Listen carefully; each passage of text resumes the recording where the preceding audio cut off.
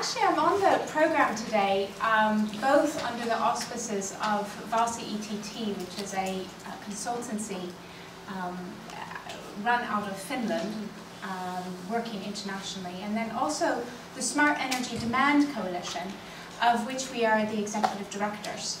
So today I'm going to be giving you actually an introduction to the Smart Energy Demand Coalition, and then tie that in with some research which they have been involved in, but which Vasa ETT has actually conducted in cooperation with our research partners.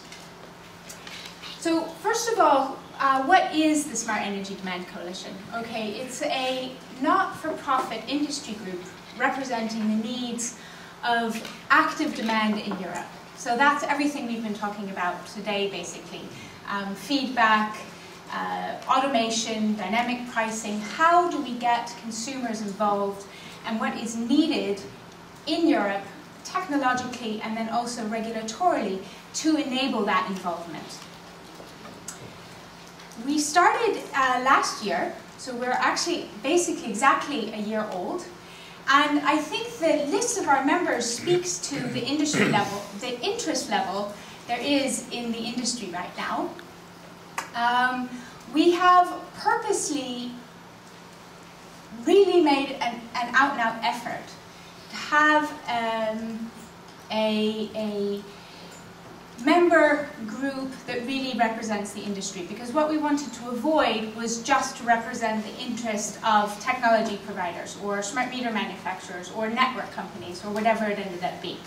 So the members represent the full spectrum of the energy industry, and our aim is to look at the status of this industry and how we as a group, we as a community, can move it forward.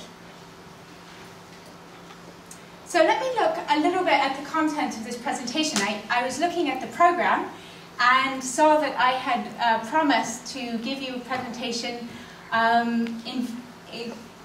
covering a project we did last year at Vasa ETT involving some 450,000 residential consumers, looking at demand response and their potential for demand response. So I will be doing that, and then I will also be tying it into what does this mean in our markets, because what we tend to do is we tend to see pilots as an end in themselves.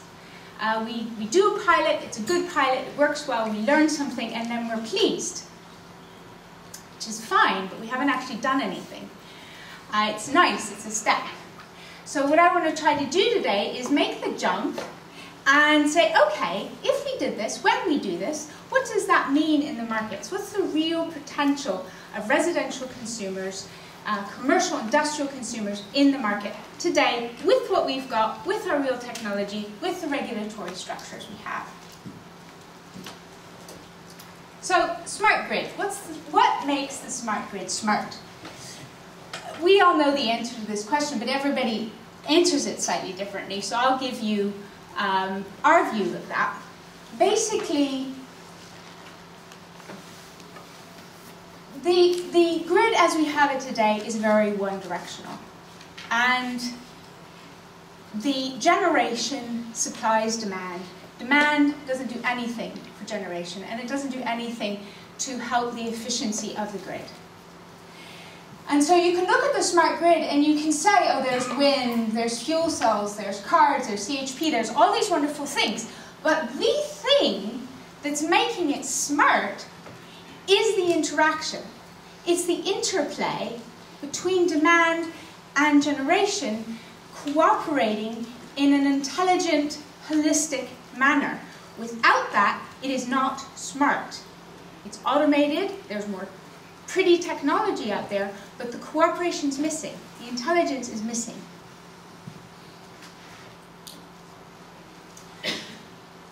And that's, of course, why consumers, from here on out, as we develop this grid, will become part of the basic infrastructure. And I think if we have a vision at Vasa ETT, but then also especially in the SCDC, it's to take consumption from being this sort of smart, futuristic, luxury resource we pilot to really becoming a central, just as central as your gas-fired power plant, your coal-fired power plant, your transmission system, just part of the picture, part of the cooperative picture. So what, in these pilots that we've compared, so what did we do? ESMIG, very courageously, sponsored us to do a very large comparison, sponsored VOS ETT to do a very large comparison of 100 pilots involving 450,000 consumers to see what happens when you do these things over and over and over again. What are the results in an effort to make them as robust as possible, given the current circumstances, what we live in. So we had these pilots, we broke them down into 460 samples. They came from around the world. A little under 50% came actually from Europe, especially the feedback were mostly European. And we tried to see what we would come up with. So feedback pilot comparison, you've seen comparisons like this. We took in-house displays, invoices, web pages, and other. Other could be, you know, looking at washing machines or whatever, giving very specific feedback. As you can see, the most effective was some form of direct feedback, directly going to the consumer in some form of display. That doesn't mean it was on the wall at a classic in-house display, but it was some form of direct feedback. I'd like to add that that's the international average. The average in Europe was 10% reductions. Actually, European consumers can score consistently higher than a lot of the rest of the world, which is interesting. Australia and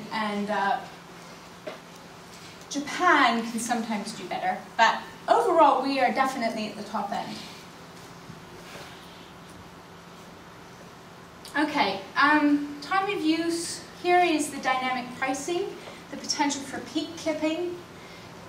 What would consumers be able to do in order to help integrate wind generation, for example?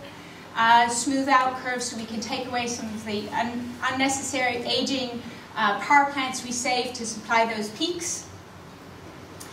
Time of use was between 5 and 15%. So the green, for those of you who can't read at the back of the room, the green is with automation in the home, and the yellow is simply through consumption behavior changes. Remember that this is not total consumption reductions. Something's taking off. Sort of symbolic. This is not total consumption reductions, it's shifting, right? However, it's impressive. I mean, critical peak pricing, 31% consumption shift with automation. 16% simply through behavioral change. That is a big change. You take 16% of your residential peak off in France, for example, and you've basically, you know, that's most of the peak, because most of the peak is residential. Okay, so here's an interesting thing that we were not expecting to find. It brings out the importance of communication with consumers. We all like machinery, and so the temptation is just to automate it, put in enough machinery, and we no longer have to communicate, we no longer have to think anymore, we don't have to change our behavior, it'll just happen by itself. Well, to a certain extent that might be true, but I think these findings are interesting. If you just do time of use, and by the way it was the same for critical peak pricing, if you just do dynamic pricing and automation and you don't communicate, the total consumption results go up. People consume more than the comparison group. And I think the reason for that is if it's so cheap for most of the time, you just quit worrying about it. It's the opposite of what you'd actually want. So it brings out the importance of combining. In fact, one of the main findings of this entire research was that more is more. You know, different types of feedback, combined with prices, combined with automation also is helpful. So, but what I want to leave with you here is that really the communication, the involvement of the consumer is very, very key, even when you have automation in the house. And especially when you want to have a successful rollout, looking at now we're going to make the jump to national. Getting people involved is very important. So that was a very quick overview. The research itself, if you're interested, it's a public study. You're welcome to download it. And compare 22 different variables, so there's lots there that was not included here. And it was quite in-depth. DG INSO funded Voss ETT and PODU and Oxford University to do a research project on the potential of the smart grid to lower total consumption and greenhouse gas reduction. So I'm going to combine now and give you both of these because we use the results I just gave you as the basis for this research, or a basis. So what can the smart grid deliver? Making the jump, making it real, what are we looking at? Okay, just to kind of, oh, did this again, I don't understand. Anyway, PDFs, it doesn't happen. Just to kind of do, we started with a very realistic picture. We went through every country. We were supposed to do Great Britain, France, Germany, Spain, Austria, and Portugal. We really looked at, are they going to enable feedback? What's the rate of their smart meter rollout? This was a goal for 2020, so by 2020, how much wind are they going to have? What's the state of their transmission system? What's the frequency of their cross-border trades? PODU has very, very good data. It was done on an hourly basis, 8 years worth of wind intermittency data, so very robust. I'm going to skip this because it's too detailed, but you can look at it if you like. Basically, what's interesting to see here is you start on, I probably won't be able to make this work. You start on that side with, say, a 10% reduction on your pilot. And by the time you've done uptake, the level of smart meter rollout, the level of capabilities in the meter, you're down to things like 3% total consumption reduction. And if you don't do smart meters or you don't have the feedback capability, down to 0.05%. You get to see that every capability in the market has a direct knock-on effect on your end result of your smart grid. Sometimes we tend to look at these things in isolation, like it doesn't matter. But what's very interesting with doing research like this is that you see, no, they don't have smart meters, or their meters aren't capable of communicating into the home, and therefore they're not going to be doing this, and they won't have those programs, and they won't have that benefit. And you sort of see the chain reaction. So, taking in everything, the total consumption flexibility potential, we did expected and feasible. None of these scenarios are idealistic. We only took things that were completely technically possible within the range of what consumers were able to do the whole bit.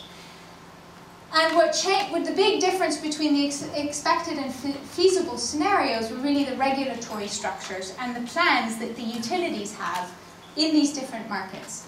As you can see, in flexibility, Germany is set to have the widest gap, actually even more than Portugal, for example, or Spain, or they expect that a little bit. But Germany is set to have the largest gap, and that's because they are, in their current plans, leaving consumers out of their smart grid rollout plans. They're only enabling consumers with 6,000 kilowatt hours a year consumption and above. Their commercial industrial demand response is very difficult to get off of the ground. It's very complicated. It's a difficult market to enter. And you just see it very sort of hands-on in these pictures, that if you have all this automation, you have all this stuff, but you're not bringing your consumers with you, you simply will not get the same results as an economy with theoretically a lot less technical capabilities, but who are making that, bringing the consumers with.